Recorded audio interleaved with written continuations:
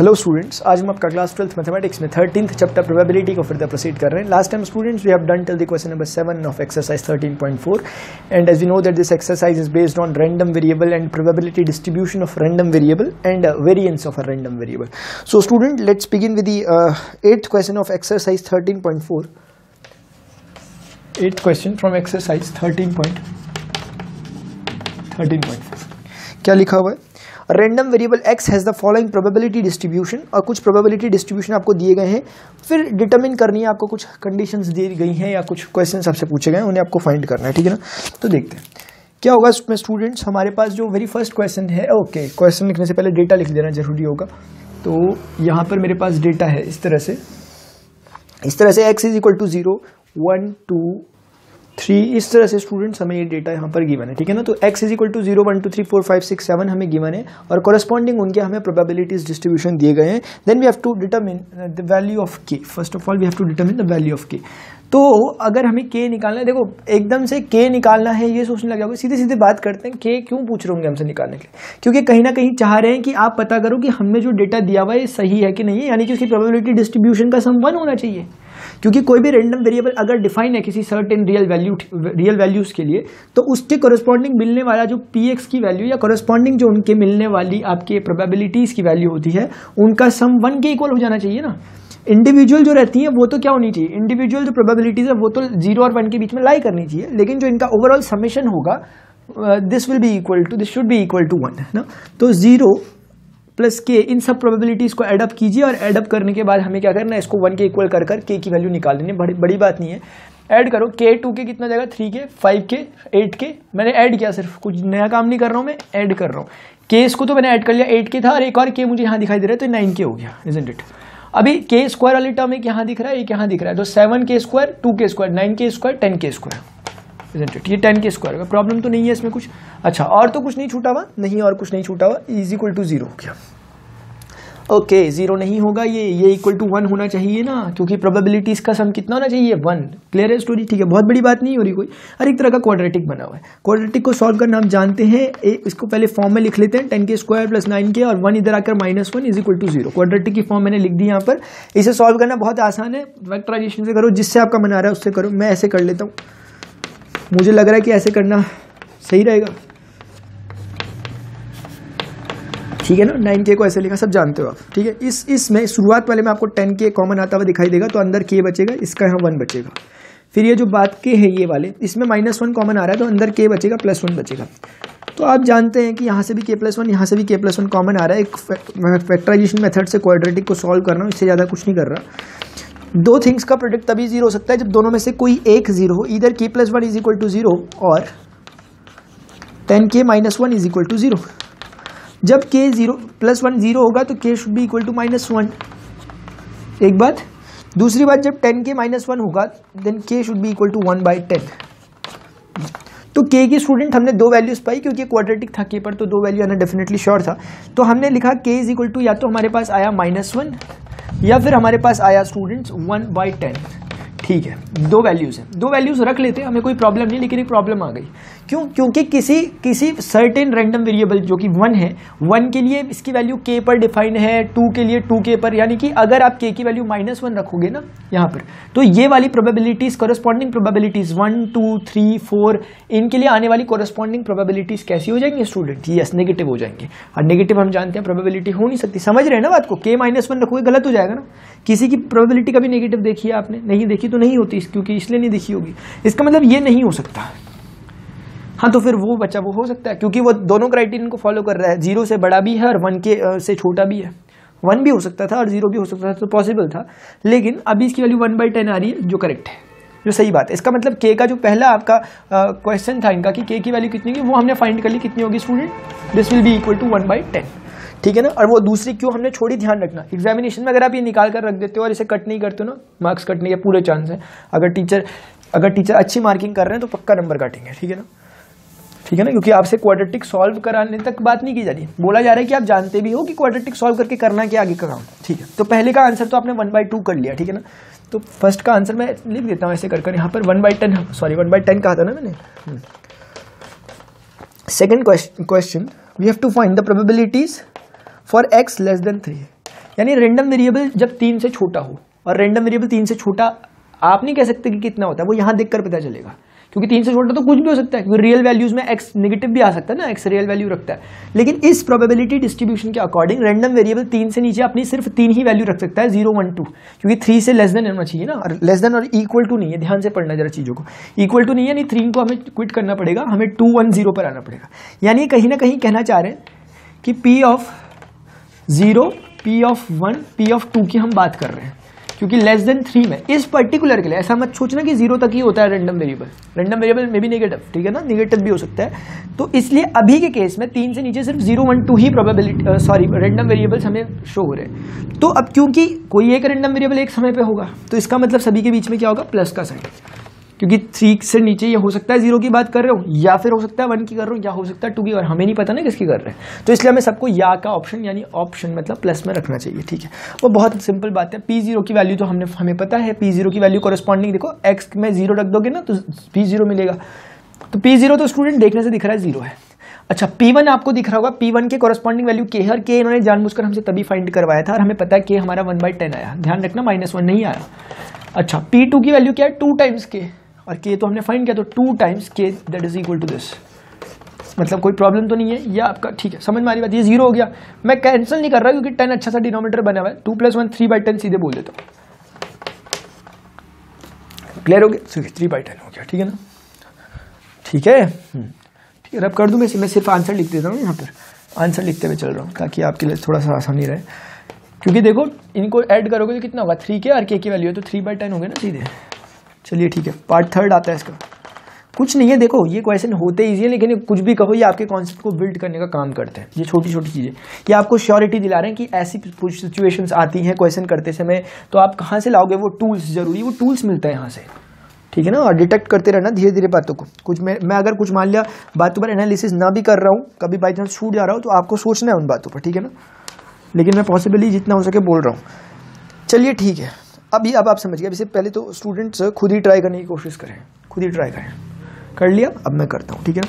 x is greater than 6, साफ साफ लिखा, और ग्रेटर देन 6 में 7 8 9 10 अप टू सो ऑन हो सकता है, लेकिन हमें पता है ग्रेटर देन 6 इस रैंडम वेरिएबल में ग्रेटर देन 6 में सिर्फ एक ही आता है 7, यानी कहीं ना कहीं सिर्फ प्रोबेबिलिटी ऑफ 7 पूछने का हमसे काम कर रहे हैं। अरे कोई बहुत बड़ी बात नहीं, क्योंकि 7 की प्रोबेबिलिटी हमें पता है कि 7 k के प्लेस पे, क्योंकि मैं यहाँ 7 रख रहा हूँ तो k के प्लेस पे मुझे कॉरेस्पॉन्डिंग, ओके k के प्लेस पे तो वैल्यू रखूंगा ना, देखो आराम से करना, ठीक। चलो मैं आपके पहले लिख लेता हूँ, उसकी वैल्यू ये है 7k² + k, P7 की वैल्यू, और हमें k की वैल्यू ने जानबूझ के पहले निकलवा ली थी।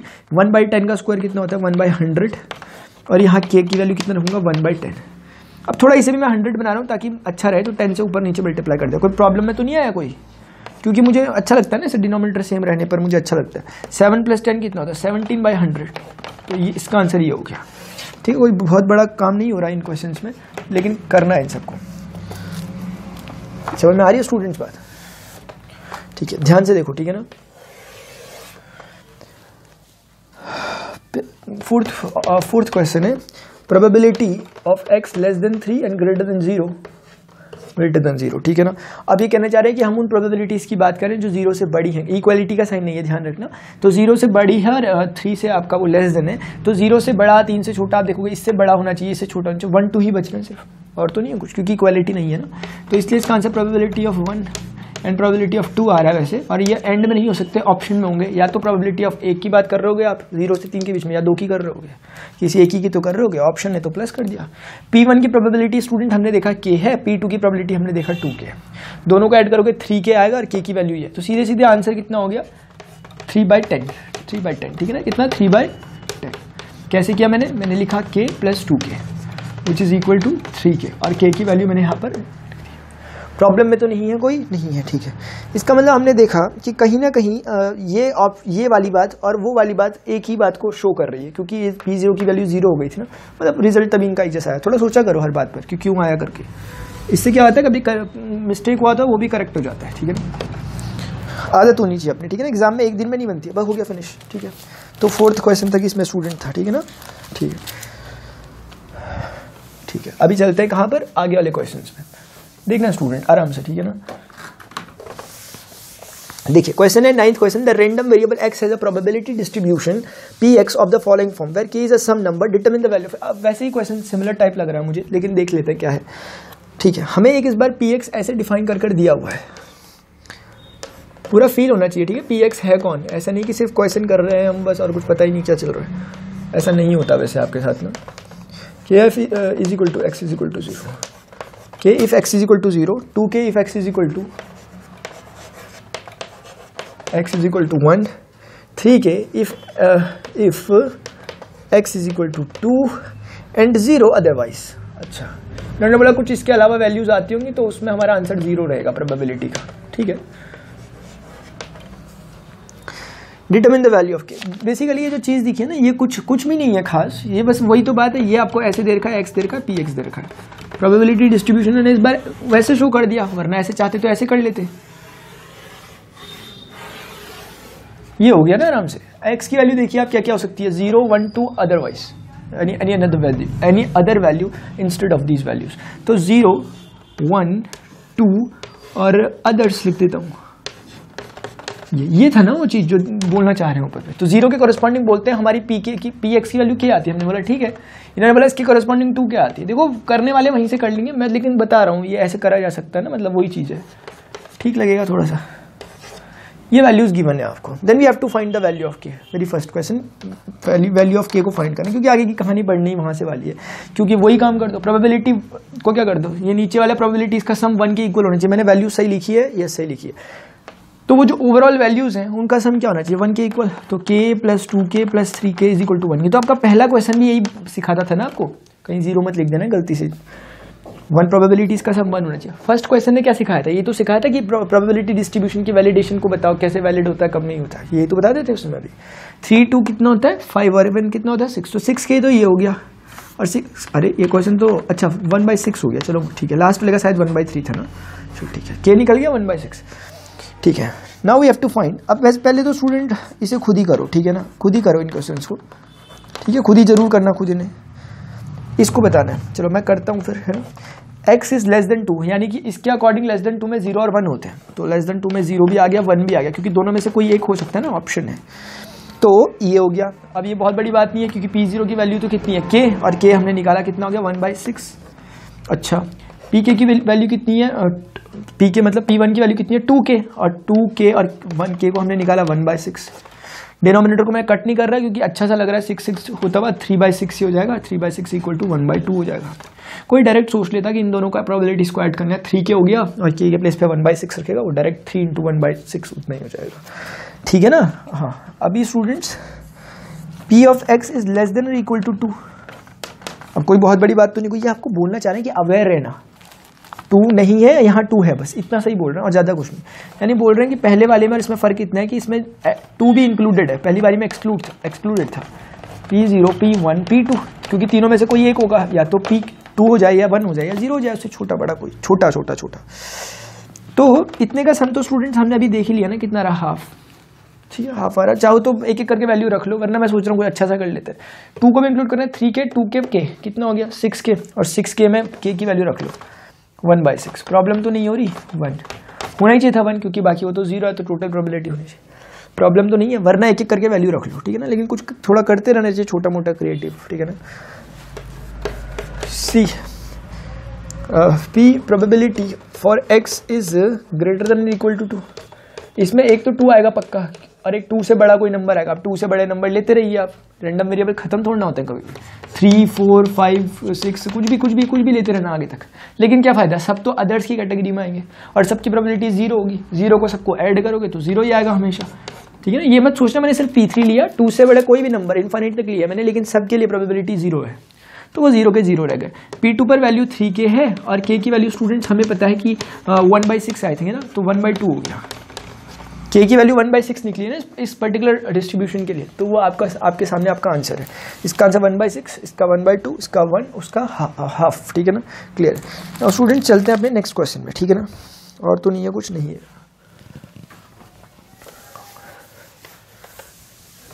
देखना, ठीक है ना। अभी नेक्स्ट क्वेश्चन कर रहे हैं। नेक्स्ट क्वेश्चन नंबर है आपका 10th question.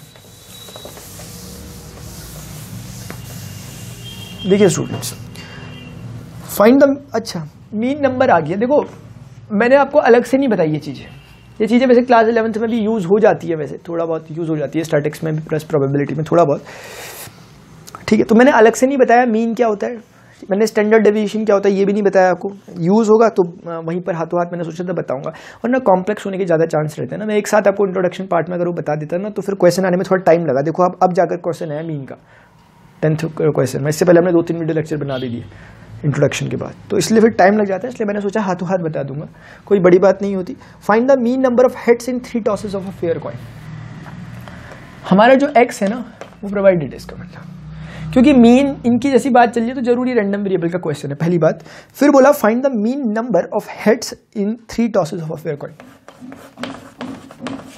Heads in 3 tosses of fair coin.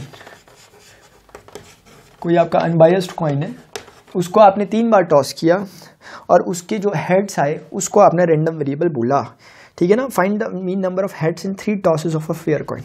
Problem तो नहीं है क्वेश्चन में कहीं समझने में, ठीक है ना, नहीं है। देखो ध्यान रखना, अभी साफ साफ समझ में कैसे आएगा, हमें समझ में आएगा कि क्वेश्चन ये एक्स क्यों सपोज करना था, क्योंकि मीन जो डिफाइन है वो रैंडम वेरिएबल के लिए ही डिफाइन होता है मीन। तो मीन जब वर्ड आए हम समझ गए दी गई इन्फॉर्मेशन जरूर रैंडम वेरिएबल है, फिर हम रैंडम वेरिएबल के कॉरस्पॉन्डिंग उतना ही काम करते हैं जितना हम लास्ट टाइम करते थे। कम से कम मीन निकालने के लिए इतना काम करना है कि प्रोबेबिलिटी डिस्ट्रीब्यूशन तक जाना है जैसे जाते थे, फिर एक छोटा सा कैलकुलेशन करना और आंसर आ जाता है, ठीक है ना।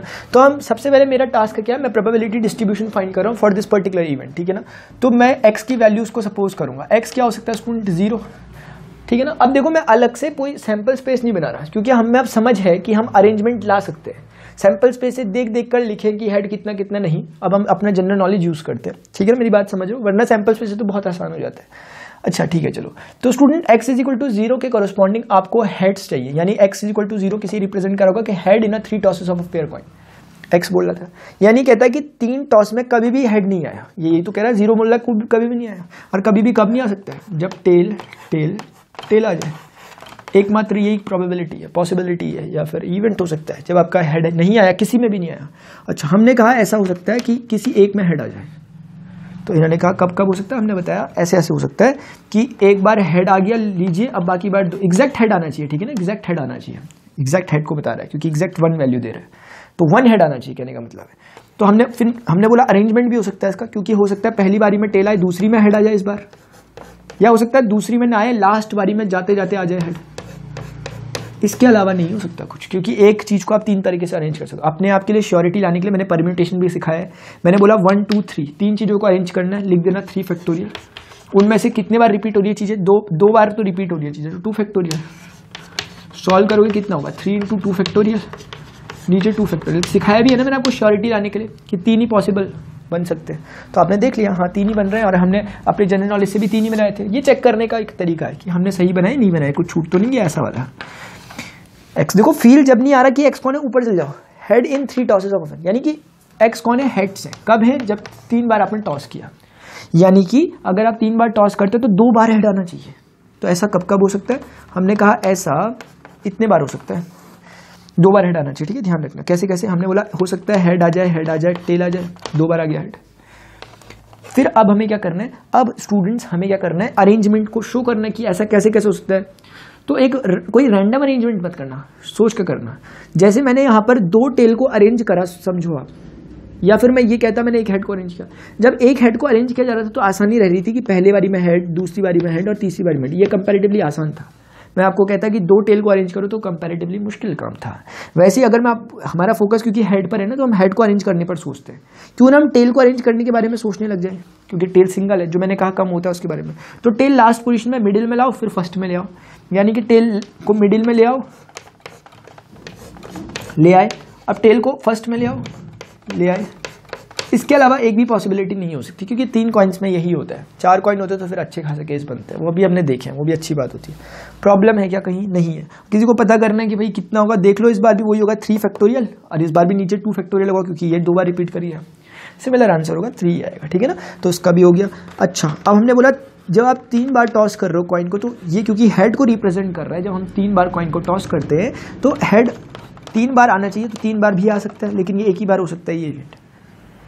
कॉरेस्पॉन्डिंग प्रोबेबिलिटीज अगर आपको निकालनी है स्टूडेंट्स, तो आप बोलोगे P at x is equal to 0 कितना हो गया, यस 1/8। क्योंकि एक और बात सुन लो, ये सब मिला जुला कर ना इनके सारे इवेंट्स मिलकर पूरा सैंपल स्पेस क्रिएट करने चाहिए। और हम जानते हैं कि कभी भी हम कॉइन को टॉस करते हैं तो 2 की पावर n सैंपल स्पेस के नंबर आते हैं, और n रिप्रेजेंट करता है कितने कॉइन को टॉस कर रहे हो या फिर कि कितनी बार एक कॉइन को टॉस कर रहे हो। तो अभी 3 बार कर रहे हैं तो 2⁻³ = 8, यानी सैंपल स्पेस के एलिमेंट 8 होने चाहिए। आप देखो 1 2 3 4 5 6 7 8 पक्का आएगा, इसका मतलब हमारा प्रोबेबिलिटी डिस्ट्रीब्यूशन सही चल रहा है। फिर हमें कुछ नहीं करना, x = 0 पर प्रोबेबिलिटी निकाल के बैठ जाते हैं। 1/8 हो गया क्योंकि इसके लिए एक ही फेवरेबल आउटकम से आउट ऑफ 8 है ना, इसके लिए 1 2 3 out of 8, p of x = 1 1 3/8 है ना, 3 favourable outcomes out of 8 outcome possible outcomes. p at x = 2 once again 3/8 favorable outcomes 3 and overall outcomes 8. Now it is equal to x = 3, it is equal to 1/8. Probabilities add करो, 1 आएगा पक्का आएगा। देखो 3 3 6 1 7 1 8 सबका denominator same है, 8/8 1 हो गया। ठीक है, इतना काम हो गया। ठीक है, मैं एक छोटा सा काम करना चाहूँगा अब, क्योंकि मुझे प्रोबेबिलिटी डिस्ट्रीब्यूशन सिखाना है, मैं इनकी कॉरेस्पॉन्डिंग प्रोबेबिलिटीज यहाँ लिख रहा हूँ। ठीक है ना, फिर मैं क्योंकि उसे रब कर दूंगा ना। ठीक है, ये मैंने यहाँ पर लिख दी, मैंने रब कर रहा हूँ। ठीक है, हमें एक्चुअली हमें क्या बताना था, हमें मीन बताना था। ठीक है ना, तो मैं इसको यहाँ से हटा रहा हूँ। मीन बताना था, किसी रैंडम वेरिएबल का मीन क्या होगा वो बताना था। तो मैं इसके लिए सबसे पहले तो क्या करूँगा, क्वेश्चन हमारा यही पूछा था ना मीन बताने के लिए, मीन नंबर बताना था। ठीक है, मैं हेड्स के लिए, तो आपने सारा काम इतना ही करना है जितना प्रोबेबिलिटी डिस्ट्रीब्यूशन तक करना था। मैं अब क्या करूँगा, वो चार्ट टाइप का बनाऊंगा प्रोबेबिलिटी डिस्ट्रीब्यूशन वाला, जो कि कुछ ऐसा था कि x यहाँ होता था, px यहाँ होता था, और ये ऐसा जाता था, और ये 1 कितने 2 1 2 3 4 ये हो गया, ये सीधा जाता था, ये हो गया, और ये यहाँ से आता था, और ये हो गया। क्लियर है नहीं है? क्लियर है। ठीक है, अब कुछ नहीं करना, आराम से जो वैल्यूज आपने प्रोबेबिलिटीज की निकाली है, पहले x की कॉरेस्पॉन्डिंग वैल्यू 0 1 2 3 लिख दी मैंने। प्रॉब्लम कहाँ है इसमें? ठीक है, 0 के कॉरेस्पॉन्डिंग प्रोबेबिलिटी आई थी 1/8, इसके कॉरेस्पॉन्डिंग आई थी 3/8, इसके कॉरेस्पॉन्डिंग आई थी 3/8, इसके कॉरेस्पॉन्डिंग आई थी 1/8। यही तो आई थी कॉरेस्पॉन्डिंग प्रोबेबिलिटीज, प्रॉब्लम तो नहीं है। ठीक है, एक चार्ट में शो कर दिया इतनी सारी चीज़ों को। ठीक है, अभी क्या करना है, अभी जब भी मीन निकालना होता है, जब भी स्टूडेंट्स क्या निकालना होता है, मीन निकालना होता है, तो मीन में एक छोटा सा काम कर लेते हैं। वो काम क्या होता है?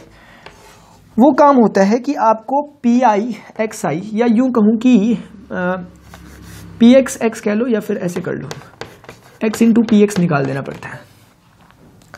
यानी कि इन दोनों का कॉरेस्पॉन्डिंग मल्टीप्लाई करते समय, चलो जैसे करते थे ना कभी स्टैटिक्स में आप FI/XI, वैसे ही टाइप का, इसका मल्टीप्लाई इसके साथ करो, तो 1/8 × 0 इतना हो गया, 3/8 × 1 3/8 हो गया, 3/8 × 2 कितना हो जाएगा, आराम से करो, 3/4 होगा नहीं होगा, देखो चेक कर लो।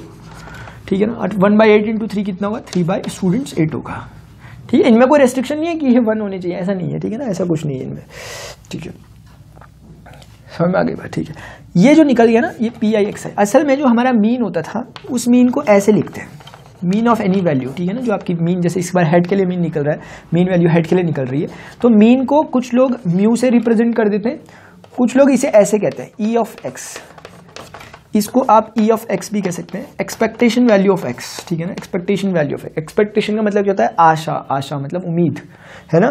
तो जो उम्मीद वाली वैल्यू है x की, अब मैं समझाता हूँ उम्मीद वाली वैल्यू कैसी। एक्सपेक्टेशन आप सब जानते हैं, EX था हमारा जो, वो क्या हो गया, वो ये होता है PI/XI ऑफ सिग्मा। अच्छा, ये कंफ्यूज मत होना, PI वर्ड इसलिए यूज किया ना क्योंकि I = 1 to n तक मैं जाऊंगा, मतलब जरूरी नहीं है ना रैंडम वेरिएबल 1 नहीं, बेसिकली जहाँ से भी रैंडम वेरिएबल स्टार्ट हो। ऐसा करता हूँ, कंफ्यूज कर रहे हैं आपको, सीधे सीधे PI, देखो ये करता हूँ, सीधे सीधे मैंने लिखा PX और x का मल्टीप्लाई और सिग्मा ले लिया, यानी ये जो रिजल्ट आया ना, इनका समेशन रिप्रेजेंट कर रहा है सिग्मा।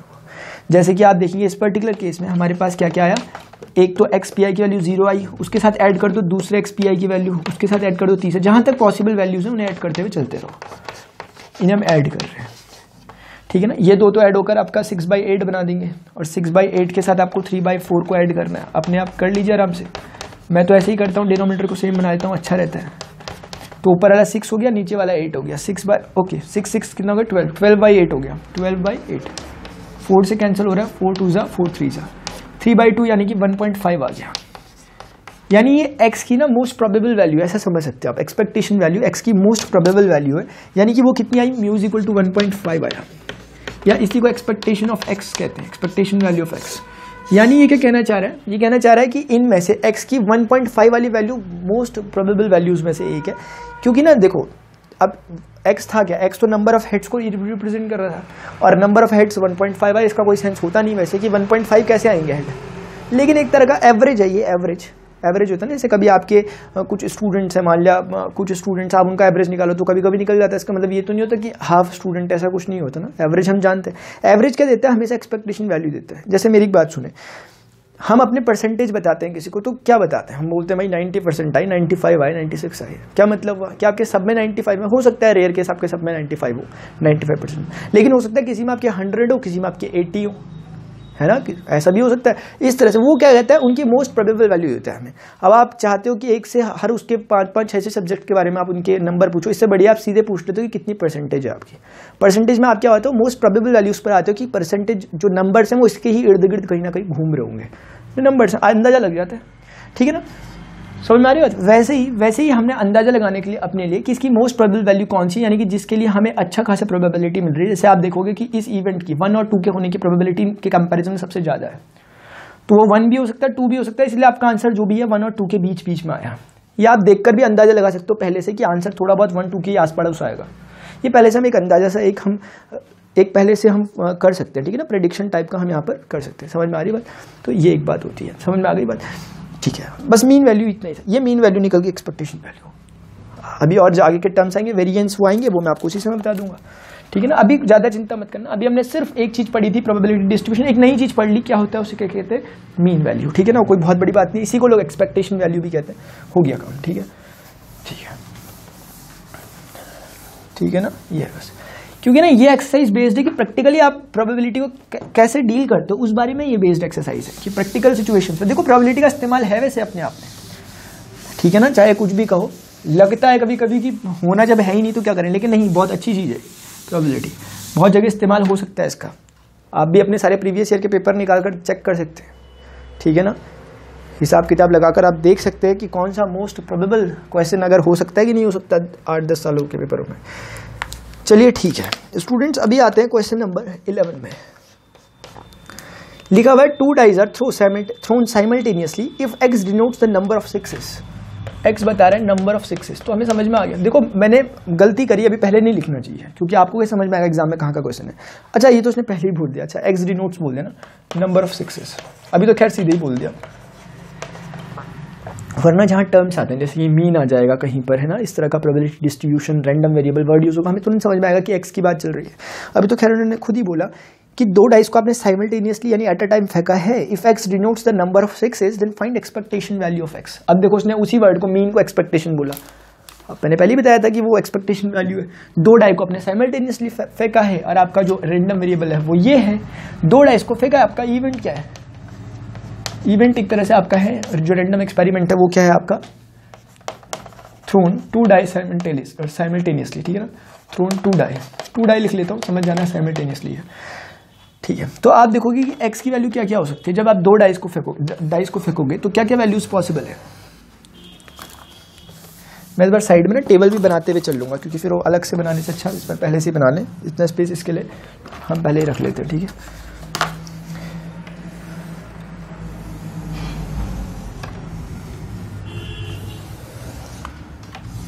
क्योंकि एक्सपेक्टेशन वैल्यू निकालनी है तो आपके पास, आपको पता है 3 कॉलम बेसिकली बनने वाले हैं, एक x का, एक x के लिए बनेगा, एक px के लिए बनेगा और एक x इंटू px, या फिर आप उसे शॉर्ट में e ऑफ x भी कह सकते हो या फिर आप इसी को म्यू भी कह सकते हो, एक ही बात है, सभी एक्सपेक्टेशन वैल्यूज हैं, ठीक है ना।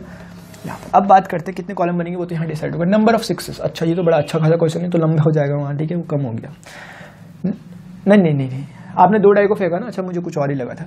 2 डाई को फेंकने में देखो आपके पास 6 कितने बार आ सकते हैं, आप बोलोगे एक भी बार नहीं आ सकता है, ठीक है, आप बोलोगे एक बार आ सकता है, क्या पता, और एक बार नहीं आ सकता है, यानी 1,6 आ गया। अब इसमें एक डाई में तो 6 है, दूसरे में नहीं है। आप बोलोगे दोनों बार आ सकता है, 6,6 आ सकता है, तो 3 पॉसिबिलिटीज बन रही, या तो एक भी बार नहीं आएगा, या किसी एक डाई में आएगा, या फिर दोनों ही डाई में आ जाएगा। हो गई बात फिनिश, 3 कॉलम बनेंगे बेसिकली यहाँ पे। तो एक तो x 0 को रिप्रेजेंट करेगा, जैसे x का फीलिंग नहीं आ रहा ऊपर जाओ नंबर ऑफ सिक्सेस, यानी नंबर ऑफ सिक्सेस 0 है। कब, जब आपने डाई को थ्रो किया, तो आपने पता करना पड़ेगा कि ऐसा कितने बार हो सकता है कि एक भी 6 ना आए। ठीक है ना। तो आराम से हो सकता है काम, लेकिन मैं चाहता हूँ कि आपको आराम से टेबल दिखाकर करूँ, फिर आप शॉर्ट में कर सकते हैं, उसे बाद में बताता हूँ शॉर्ट का। एक भी बार 6 नहीं आना चाहिए। आप बोलोगे लीजिए नंबर ये है 1,1, 1,2, 1,3, 1,4 अप टू 1,5। कहाँ है 6 एक भी बार, ठीक है ना। सिमिलरली आप आओगे 2,1, 2,2 अप टू 2,5 तक। 6 में नहीं आना, 2,6 में नहीं आना। ऐसे ही 2 करते हुए आओगे। 6,1 नहीं लिख सकते क्योंकि 6 आ जाएगा आपको। 5, ये पहले भी किया है मुझे लगता है ऐसा क्वेश्चन हमने। 5,2 और ये भी कहाँ तक आ जाएगा स्टूडेंट्स, 5,5 तक। इससे ज़्यादा ये भी नहीं आ सकता क्योंकि 6 आ जाएगा, और नीचे नहीं आ सकता क्योंकि 6 आ जाएगा। हमें पता है इसके बीच में वैल्यूज है कितने बने। 1 देखो 1, 2, 3 जो वेरी कर रहा है उसको पकड़ लो ना, तो 5 वेरी कर रहे हैं, यानी कि 5 टर्म्स तो यहाँ पर है ऐसे करके कॉलम, और यहाँ पर 1, 2 ये भी 5 टाइम्स, यानी 25 ऐसी चीज़ें जो क्या हो सकती है, जो आपकी जिनमें एक भी बार 6 नहीं आ रहा, जिनमें एक भी बार 6 नहीं आ रहा। करने का तरीका अपना, आप चाहते हो तो डायरेक्ट भी कर सकते थे, ये करने की जरूरत नहीं है, आप ऐसे भी तो कर सकते हो। आप बोलोगे 6 आने की प्रोबेबिलिटी कितनी है, तो मैं ना ये 6 आने की प्रोबेबिलिटी को रिप्रेजेंट कर रहा है, ठीक है ना। तो किसी 2 डाई में 2 डाई है, ध्यान रखना 2 डाई है, वरना एक डाई में तो 6 आने की प्रोबेबिलिटी 1/6 होती है।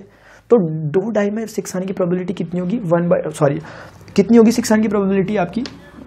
नहीं मैं कर क्या रहा हूँ ये, अच्छा दोनों डाई में 6 आना है। अच्छा मुझे ऐसे लिखना चाहिए ना इसको, 6 and 6, 2 डाई में मेरा 6 आ रहा है, पहली डाई में भी 6 आ गया, दूसरी एंड क्यों लिखा, क्योंकि दोनों में आना चाहिए ना।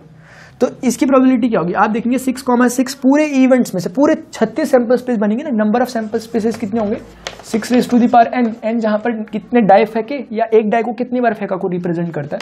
आपने 2 बार इसे थ्रो किया तो 36 आएगा, यानी total number of possible outcome 36 है। मुझे बताइए 36 में से ये वाला इवेंट कब होता है, एक ही बार हो सकता है ये इवेंट, 2 तो नहीं होते ना इसके, ऐसे एक ही होते हैं। तो ये एक बार हो सकता है, इसका मतलब इसकी प्रोबेबिलिटी 1/36 है। Favourable outcome over total number of possible outcome, कि आपका 6 भी आया और दूसरे में भी 6 है। तो ऐसे ही मैं आपको कहूं कि 6 एंड नॉट 6, देखो मैं नॉट 6 को डैश से रिप्रेजेंट कर रहा हूं, यानी कि एक में 6 आए एक में ना आए, कब हो सकता है। आप बोलोगे एक में 6 आने की प्रोबेबिलिटी तो कितनी होती है, 1/6। एक में 6 आ गया, इसकी प्रोबेबिलिटी 1/6 है। अच्छा दूसरे में 6 नहीं आ रहा, समझना, मैं इजी करने के लिए बता रहा हूं, वरना तो ये चार्ट अच्छा खासा बन रहा है ना, मैं इजी करने के लिए बता रहा हूं। देखो स्टूडेंट 6 आने की प्रोबेबिलिटी एक डाई में कितनी होती है, 1/6 ना, क्योंकि 6 पॉसिबल आउटकम होते हैं, एक बार फेंकते हो आप डाई को तो, और फेवरेबल आउटकम एक ही है। मुझे बता देना कि 6 नहीं आने की प्रोबेबिलिटी बता सकते हो आप मुझे, ऑफ कोर्स बता सकते हो। आपने बोला 1 माइनस आने की प्रोबेबिलिटी, आप सीधे बोल सकते हो कितना हो गया, 5/6, यही तो हो गया। और कोई वैसे समझ ले, कोई 1 माइनस करके समझ ले, कोई ऐसे समझ। देखो अगर 6 नहीं आएगा तो क्या आएगा, 1, 2, 3, 4, 5 किसी कोई एक आएगा, है ना। और 1 आने की प्रोबेबिलिटी 1/6, 2 आने की 1/6, 3 आने की 1/6, 4 आने की 1/6, 5 आने की 1/6, लेकिन आएगा कोई एक, जब एक डाई को फेंकोगे ऐड करोगे ऑप्शन 5/6। तो ऐसे भी समझ लो, या फिर 1 माइनस आने की प्रोबेबिलिटी को कर लो। आने दोनों चाहिए, उसके बाद डिसाइड करना कि आप शॉर्टकट क्या लेना है क्या नहीं लेना। आने दोनों चाहिए, ऐसा नहीं कि दूसरा आ नहीं रहा और आपने बोल दिया हम शॉर्टकट कर रहे हैं, आना चाहिए, ठीक है।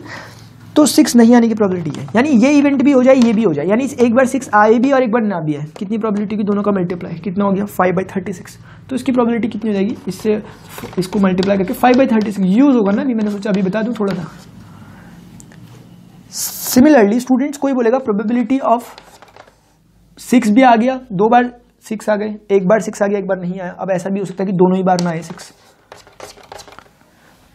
जैसे ये था एक भी बार 6 नहीं आया। हमने काउंटिंग करी, हमें प्रोबेबिलिटी पता है। देखो मुझे बताओ इसके इवेंट्स कितने हुए, 25 हुए ना इवेंट्स, इसकी प्रोबेबिलिटी क्या होगी मुझे खुद ही बताया, 25/36 होगी, और वहां से निकाल के देख लेते हैं। देखो 6 नहीं आने की प्रोबेबिलिटी कितनी होगी, अभी हमने चेक तो किया ना स्टूडेंट, 6 कैसे नहीं आता, 5 ऐसे पॉसिबल आउटकम, एक की भी बात कर रहा हूँ मैं।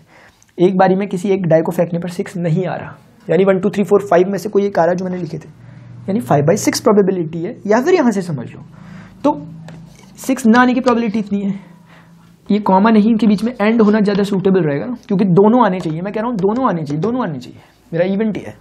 तो दूसरा भी यही आना चाहिए, यानी उसमें भी 6 नहीं आना चाहिए। कितना हो गया, 25/36। देखो वही तो आया था ऊपर से चेक करके भी। और क्योंकि ये कभी भी नहीं चाहते कि आप ये बनाकर दिखाओ, बनाते हो तो बहुत अच्छी बात, आपके पास इतना टाइम एग्जाम में है तो, अगर वरना ये तो चाहते हैं कि इसे फिल करो टेबल को, टेबल फिल करने के लिए हमें इनकी जरूरत है सिर्फ, ये है बात बस, ठीक है ना। लेकिन मैंने आपको बता दिया ऐसे करो, और अच्छी बात है, कैसे भी कर सकते हो, ठीक है ना।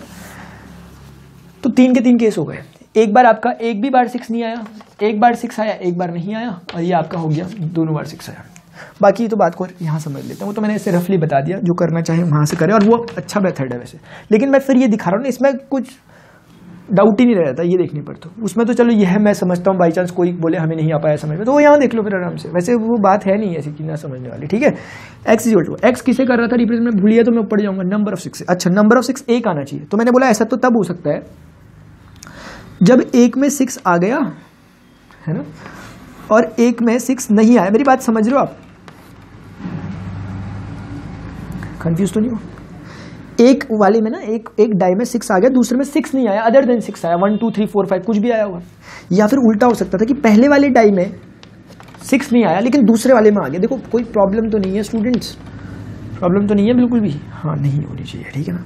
और आप जानते हो ऐसे कितने सारे आउटकम्स हो सकते हैं। आप समझ गए कि पहले में 6 आना डेफिनेटली जरूरी है, लेकिन दूसरे वाले में 6 के अलावा आए तो आप समझ लोगे 6 1 आ जाए, 6 2 आ जाए, क्योंकि दूसरा आना चाहिए 6 के अलावा, दूसरा में 6 के अलावा अदर देन 6 आना चाहिए। 3 हो गया, 6 4 हो गया, 6 5 हो गया, 6 6 हो गया, नहीं 6 6 नहीं, 6 5 में रुक जाना है। सिमिलरली पहले वाले में 6 नहीं आना चाहिए, लेकिन दूसरे वाले में पक्का 6 आना चाहिए, दूसरे वाले में पक्का 6 आना चाहिए, सेकंड वाले में पक्का क्या आना चाहिए 6 आना चाहिए। तो आगे वाले में क्या 1 आ सकता है, 2 आ सकता है, 3 आ सकता है, 4 आ सकता है, 5 आ सकता है। कितने आउटकम्स हुए 1 2 3 4 5, 5 5 कितना होता है 10, 5 5 कितना होता है 10, यानी कि 10 ऐसे पॉसिबल आउटकम्स बने। जैसे यहाँ पर 25 पॉसिबल आउटकम्स बने थे ना, ऐसे यहाँ पर 10 पॉसिबल आउटकम बने। प्रोबेबिलिटी अगर चाहता हूँ मैं इस पूरे इवेंट की निकालना, 36 से डिवाइड करूँगा, वहाँ कितना आ रहा था देखना जरा। ऐसा कोई केस हमने देखा है, वो देखो। अच्छा देखो मेरी बात सुनना, वो तो सिर्फ तब का आ रहा था ना जब 6 पहले में 6 और दूसरे में 6 नहीं था, वो तो हमारा भी आ रहा है 5, 1 2 3 4 5 तो हमारा भी आ रहा है। और वो वैसे मैंने 1 मिनट रुकना जरा, ये कौन सा केस है जब 6, वेट फॉर सेकेंड, 5/36 किया ना मैंने, ओके मुझे गलत किया था, सही किया मैंने, पहले में करा तो सही है यहाँ पर। और ये कितना हो रहा है 10/36, रुकना जरा, कितने पॉसिबल आउटकम है 1 2 3 4 5 6 7 8 9 10, 10/36 ये सही है। तो उसमें गलती सी क्यों महसूस हो रही है मुझे, let me check it. 1 minute ये वाला देखते हैं, शुरुआत से करते हैं, ठीक है। उसमें गलती क्यों हो रही है, पहले वाले में 1/6 प्रोबेबिलिटी है, दूसरे वाले में, हाँ समझ में आ गई बात। क्योंकि ना उस समय हमने वहाँ पर सिर्फ एक ही केस को कंसिडर किया है कि 6 and 30 and 6 ये वाले केस को हमने कंसिडर किया है, ये वाले केस को कंसिडर नहीं किया। अगर इसको भी करेंगे इसकी प्रोबेबिलिटी भी 5/36 आएगी ना। मुझे वो बताइए इसकी प्रोबेबिलिटी कितनी है, सिर्फ इस वाले की। आप देखोगे इसकी प्रोबेबिलिटी 5 इवेंट्स है आउट ऑफ 36 नहीं, क्योंकि 2 डाई हैं, ये आ जाएगी। इस वाले के लिए ये इवेंट है, ये 5 है, इसके लिए भी 5/36 आएगी। अब क्योंकि या तो ये वाला इवेंट हो सकता है या तो ये वाला, क्योंकि आना एग्जैक्ट 6 है, तो एग्जैक्ट 6 या तो पहले वाले डाई में आ सकता है या फिर दूसरे में, इसलिए प्लस का ऑप्शन है। इसलिए 5/36 प्लस 5/36, तब वो 10/36 आएगा। ओके ये 10/36।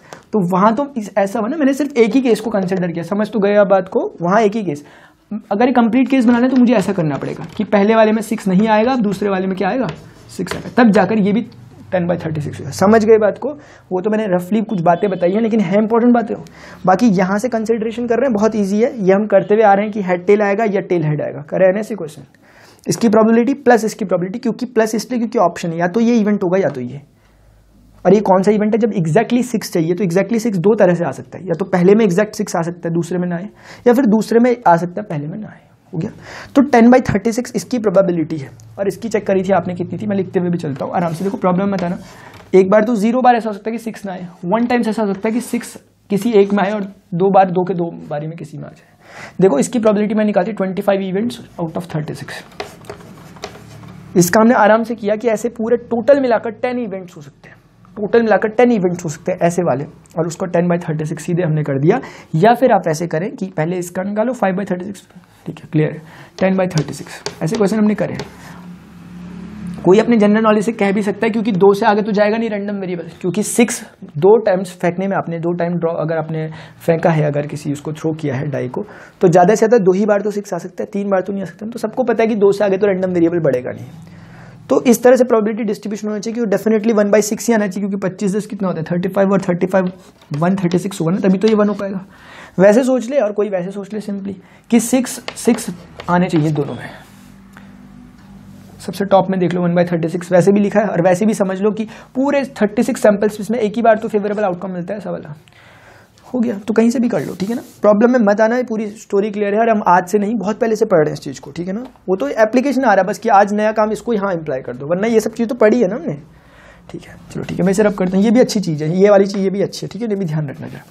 चलो ठीक है, इनकी अब ज़रूरत तो है नहीं मुझे, मैंने इन सबको यहाँ से इरेज कर दिया ताकि हमारा कॉन्सेंट्रेशन सिर्फ उसी में बना रहे, ठीक है। देखना स्टूडेंट्स, क्या करना, कुछ नहीं, इनका अगर एक्सपेक्टेशन निकालना है कोरस्पॉन्डिंग को मल्टीप्लाई कर दो, 0 × 0 ही हो जाएगा, 1 × ये 10/36 हो जाएगा, 2 × वो कितना हो जाएगा, तो मैं उसे 2/36 से लिख रहा हूँ, जिससे मेरा डिनोमिनेटर अच्छा सा बना रहा है। मुझे पता है कि मेरा एक्सपेक्टेशन जो वैल्यू होता है वो सिग्मा ऑफ एक्स.px होता है, यानी जो करस्पॉन्ड एक्स.px है सारे के सारे को एडअप कर लो, 0 के साथ 10/36, वो मैंने इसलिए नहीं कैंसिल किया क्योंकि मुझे डिनोमिनेटर अच्छा सा मिल रहा है। 10 2 कितना था 12, 12/36 कितना हो गया स्टूडेंट 1/3, समझ में आ गई बात, तो ये 1/3 हो गया, ध्यान रखना, ठीक है ना। तो अभी स्टूडेंट्स हमने कर लिया इसे कहाँ तक, अभी हमने इसे किया है सिर्फ और सिर्फ और तो कुछ नहीं करना इसमें, find the expectation of x निकल गया, देखो एक्सपेक्टेशन ऑफ एक्स ये निकला, यानी कह रहा है एक्स की 1/3 वाली वैल्यू मोस्ट एक्सपेक्टेड है, मोस्ट प्रोबेबल वैल्यू है, ठीक है ना। अब 1/3 का मतलब क्या हुआ, यानी 1/3 बार 6 आए, अब ये तो बड़ी अजीब सी बात है ना। एक बार आता तो हम मानते भी, ये कह रहा है कि जब आपने फेंका ना उसके 1/3 मतलब ऐसा अजीब सा कुछ कह रहा, लेकिन कहीं ना कहीं क्यों ऐसा कह रहा हो, क्योंकि उसको पता है कि ये रीजन और ये रीजन प्रोबेबल वाले हैं, प्रोबेबिलिटी सबसे ज्यादा कहाँ है, इसमें और फिर उसमें, यानी चाह रहा है कि इसके और इसके बीच में ही कहीं रीजन पड़े, तो 0 और 1 के बीच में ही उसका आंसर आया है। या पहले से देखकर भी अंदाजा लगा सकते हो, कभी ना मल्टीपल चॉइस क्वेश्चन में देखकर अंदाजा लगाने वाला क्वेश्चन आ सकता है कि आप देखकर पता करो कि कहाँ पर क्या होगा, ऐसा भी हो सकता है ऑब्जेक्टिव क्वेश्चन में, ठीक है। तो फिलहाल तो स्टूडेंट्स मैंने अभी करा इसे क्वेश्चन नंबर 11 तक, और इसके बाद हमारे पास 8-17 क्वेश्चन तक बचे हुए, उन्हें करते हैं हम अपने नेक्स्ट लेक्चर में। अपनी तैयारी आप रखते रहिए, जैसे कि पीछे का जो भी कुछ आप पढ़ रहे हैं उसे पढ़ते रहना, ठीक है ना। वेक्टर अलजेब्रा और 3 डायमेंशनल ज्योमेट्री को भी करते रहना, और जैसा कि मैंने बताया उसे करने का तरीका क्या होना चाहिए कि ऊपर से दिक्कत प्लानिंग बनाकर भी करने लग जाओ, जरूरी नहीं कि क्वेश्चन करते रहना, मूड फ्रेश करने के लिए एक बार प्लानिंग बना के देख लेना, और उनके कॉन्सेप्ट पर हमेशा एट अ ग्लांस नजर रहनी चाहिए। कॉन्सेप्ट सीख गए तो एक्सरसाइज अपने आप होते हैं, ठीक है। और बाकी स्टूडेंट अगर आपको लेक्चर इन्फॉर्मेटिव लगा हो तो आप इसे अदर नीडी स्टूडेंट्स के साथ शेयर कर सकते हैं और वीडियो लेक्चर को लाइक कर सकते हैं। For future upcoming more video lectures के लिए आप इस चैनल को सब्सक्राइब कर सकते हैं, और जो वो बेल आइकन होता है उसके बाद विदिन सेकंड सब्सक्राइब करने के बाद उसे प्रेस जरूर करना, क्योंकि उसी की वजह से आपको नोटिफिकेशन मिलते हैं, जो आने वाले वीडियो लेक्चर्स होते हैं इंस्टेंटली आप तक पहुंच पाते हैं अगर आप उसे प्रेस करेंगे, किसे बेल आइकन को, ठीक है। ठीक है, तो स्टूडेंट्स आज के लिए इतना ही, मिलते हैं अपने नेक्स्ट लेक्चर में, till then good bye, C you, take care.